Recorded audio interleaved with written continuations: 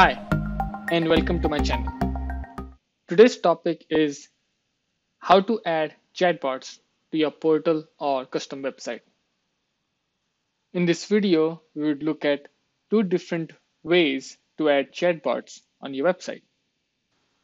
So I've created a bot that will guide on the development of PCF custom controls. I've created my user topic and then given some key phrases over here. And if I go to the authoring canvas, then I can see that I've added some messages, some questions, conditions, and this is a flow, right?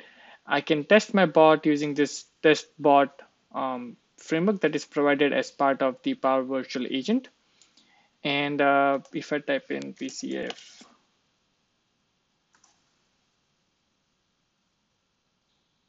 then it responds back with some messages, and then it also asks some question, which gives me an option of yes and no. If I say yes, then it goes and does condition check, goes to show the messages that are in the yes block, and then ask another question. If I say no, then it goes to the no block, and then it just ends the conversation. You can say yes, and it will give me the feedback. So that's all what my bot does, right? Um, say no thanks, and that's it. So that's all what my bot does. Now, this bot is like this. I've authored the bot and then it's all working good. Now, once my bot is ready, and once you think that you can publish it to larger audience, then you have to go to the publish site so you can publish it. So I've already published my bot. Now, once you have published it, there are several ways you can share this bot or you can embed this bot on some channels. So once you go to manage, you can go to channels, and either you can test it on your demo website. So let's say you are working with group of users, you're working with product owners, and you have created this bot and you want to share this or demo this to the audience. You can demo it with a demo website. It's nice. So you just click on demo website and then you just copy it. And once it's copied, you just paste it in the browser, and this is where you get all the functionality for your bot, so you can test it, right? Now going back, so now here is where you can embed your custom website. You can embed it on a mobile app, Facebook, Teams, Skype, and all of the channels as well. Now we are more interested into how to embed this on a custom website or a portal. So portal is, again, it's a custom website, right? Now, if you go to a custom website, as I said, first we're going to look at what are the two different ways you can add the chatbot on your website. So the first way of adding the chatbot to your website is provided by the platform itself. So when you click on custom website, it gives you an embedded code which you can just copy it and then paste it on your website, which shows the chatbot. So what it does is it gives you this iframe code that you can just copy it and paste it on your website, and you should be all good and golden, and your bot would be working. But the thing is, when you add an iframe, it occupies that space on the website, right? So sometimes you don't want to do that. Sometimes and also because it's an iframe, iframe has its own drawbacks. So sometimes you want to embed it as a div tag or something more robust than an iframe. So the other way of embedding your bot is by writing the code. So now let's look at our portal. What I've done here is I've changed the title and then changed some subtitles, added some text over here. And but now if I want to add my bot, then there's no out of the box way of adding the bot to my portal.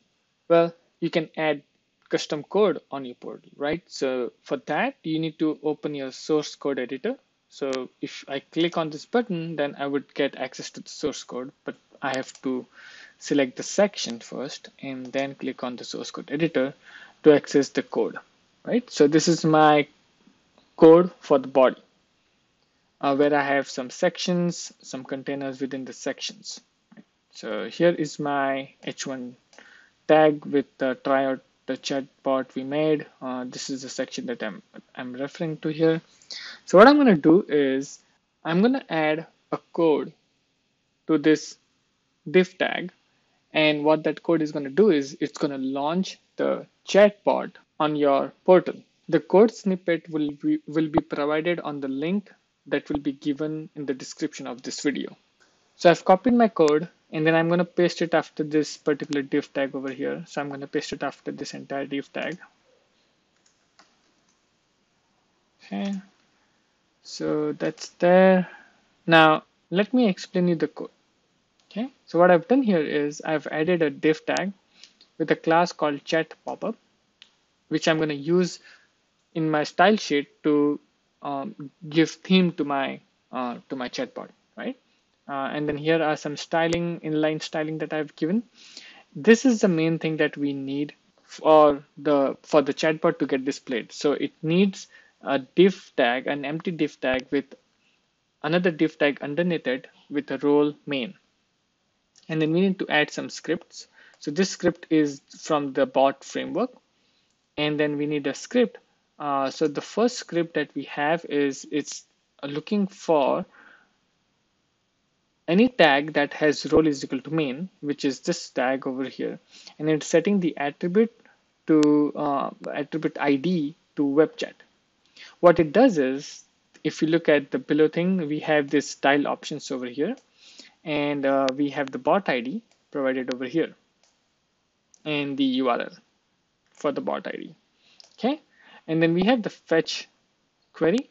What this fetch does is it goes and calls this script, and then gets the conversation, gets the web chat rendered, and then shows on your portal. But then it loads that web chat by the element ID of web chat.